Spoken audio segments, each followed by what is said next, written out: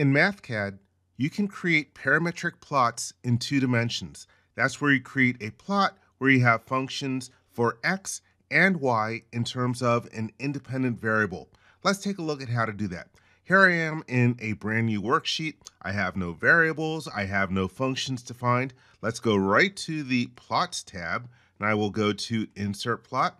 And let's do an XY plot. And here we have it on the sheet. Let me just move it a little more to the center. And so I've got my 2 different placeholders. Let's go to the placeholder for x first, and I'm going to write a function sine. Let's do the sine, and I'll use some variable t. Now let's go to the placeholder for the y-axis, and I will do the cosine of t.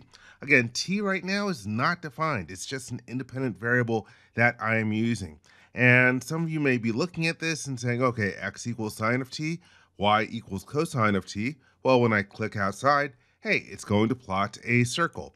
And let me grab that plot. Let's change the trace color to red and the trace thickness, make it a little bit bigger. And so that's how we create our parametric plot.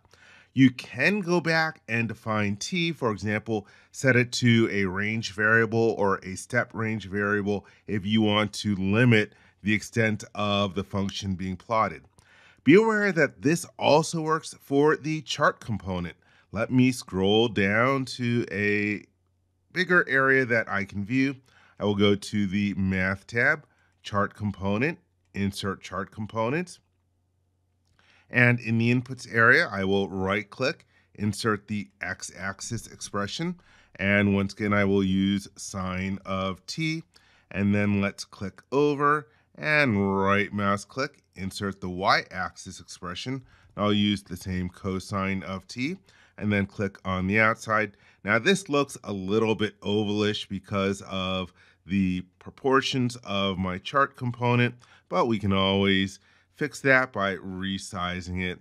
And of course, you can double click on the chart component if you want to change different elements or aspects about it. For example, I can say that I don't want to have a plot border and then close out of here. But again, you can create your parametric plots in 2 dimensions in terms of some independent variable.